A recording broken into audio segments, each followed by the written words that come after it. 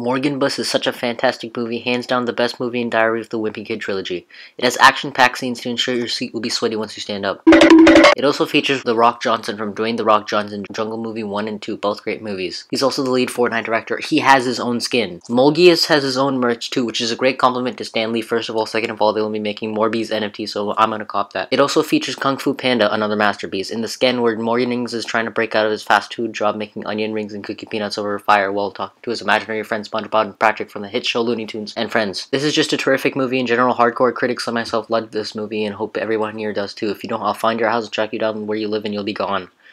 Also, the scene where Spider-Man and Venom join the roster is crazy. My mind is blown. I'm hyped now for Venom into the Venomverse. Very cool. And then I mentioned that this movie made $300 million in a day, like Avatar did 3 days. Lemao. Hashtag Morbius sweep.